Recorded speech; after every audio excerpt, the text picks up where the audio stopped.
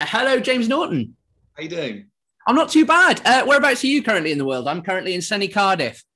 You're in sunny Cardiff. I'm in cloudy Peckham in South Oh, London. well, who's got the better end of that deal? I'm just going to say James. I'd love to be in Cardiff right now. What a beautiful city. Yeah. James, I watched Nowhere Special last night, and it's such an amazing film. It really pulls on the heartstrings, doesn't it?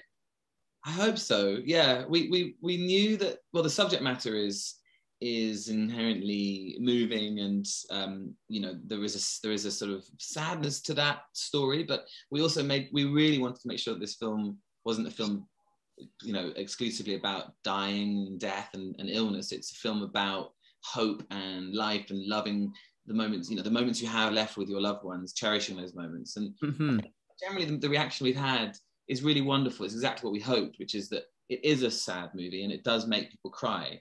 But at the same time, people generally leave the cinema or whatever and they reach for their phone and they ring their parents or their kids and they reach over to the people they're watching it with and give them a hug. And if a piece of art, piece of cinema can encourage you to reach out to your loved ones, give them a hug, that's great. I'm happy with the film. Yeah, and you mentioned just some of those reactions there. Well, all the early reactions for this film have been incredible, saying it's been one of your best performances to date. As an actor, is there any better compliment?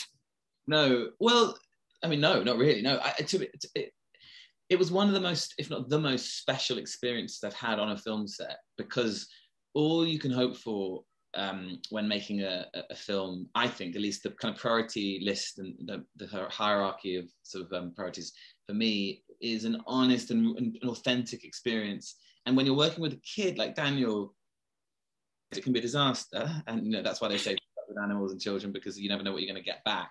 But when it works, when you've got a 4-year-old who is looking at you in real time, these big, beautiful eyes, and I'm reading a book about where dinosaurs go to die, or I'm talking about death in very basic terms. And Daniel's learning in real time, the actor as well as the character. And so I have this incredible thing to react to. We are in that moment together and it's incredibly present. And that's what you hope for from an actor's point of view. You've got all the cameras and the toys and the sort of stuff around you, but the sacred part of it is just the communication between the two people. And Daniel and I had a very pure connection and it was real. And so I left every day, despite the subject matter, feeling like I was just very privileged to be there. I loved it. Yeah. And Daniel, of course, Daniel Lamont, he's 4 years old. So actually, when reading the script and seeing that you were going to work with a 4-year-old and somebody of that age, was it quite daunting for you?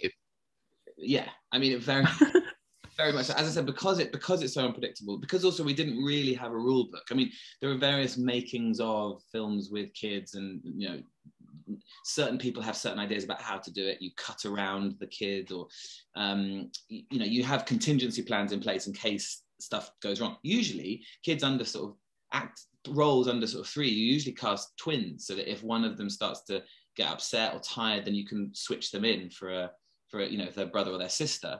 We didn't have, Daniel doesn't have a twin, so we required his presence every day, and he didn't cry once. Wow. The only day he cried was the day he had to cry in that pajamas. And the reason he cried is because he was worried about being nasty to me. He said to his mum at the morning, he knew the scene was coming up, that he had to be bolshy and angry. And he got really upset. I don't want to be angry with James. Why should I be angry? It's like, that's the role. And he said, I don't want it. It was... That's so sweet. Did you build up quite a good relationship then with Daniel, kind of on set? Yeah, and beforehand. I mean, the most important piece of preparation for the movie for me was going to his house and just hanging out and being a kid. I went to his lovely family's house. Kash's mum, Jeffrey, his dad, and Erin, his sister. We just hung out. We went to the park. We ate food. I played with Daniel and played with his toys in his bedroom and the garden, and just became his friend and his sort of, I was called his fake dad. His fake How did that feel? It was lovely to be accepted into such a genuinely lovely family, and we've stayed in touch and we send each other little videos and call each other occasionally, and they're lovely, like really lovely, really warm, genuinely affectionate relationship was built between me and Daniel and the family.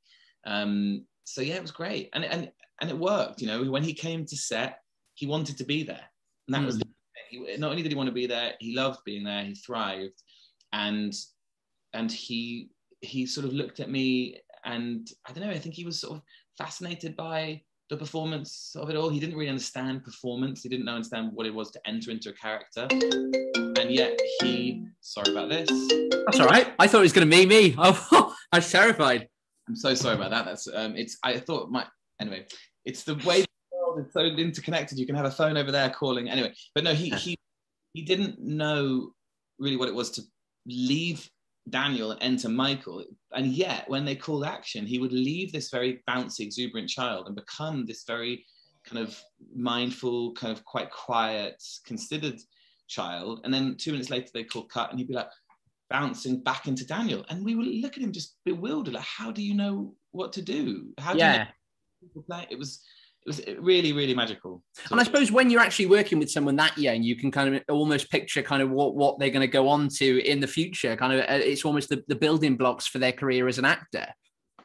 Yes and no. I mean, his parents are so great. They're like, you know, they could, and they have already been offered, you know, representation and big movies. I think Daniel's been offered films since the film, and they said no. And Daniel has said, I want to go to school, and he's not like, he doesn't want to suddenly become a movie star.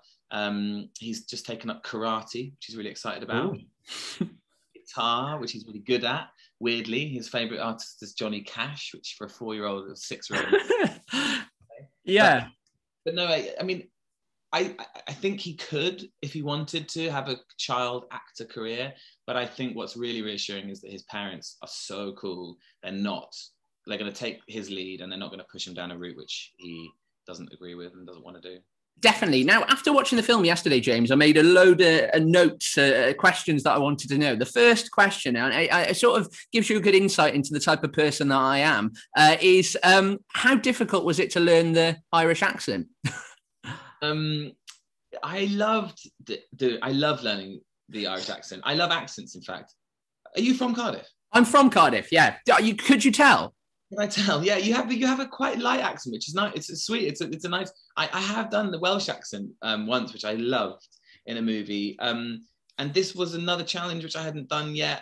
I love, in fact, both Welsh and Northern Irish, both for me, in English speaking, you know, with an English accent, have such inherent sort of lyricism and expression and tune. And so when I was at drama school, I took it for some reason upon myself to crack the Northern Irish accent years ago, 10, 15 years, never having had an opportunity to use it since. And then this film came along, and so kind of went back into my head and found the work I did, and it paid off. And you know, when you crack an accent like that and you have great guidance, Brendan Gunn, brilliant dialect coach in Belfast, it really assists that transformative process where you leave your own headspace and you enter into someone else's. It gives you a kind of practical crutch in order to go on that journey.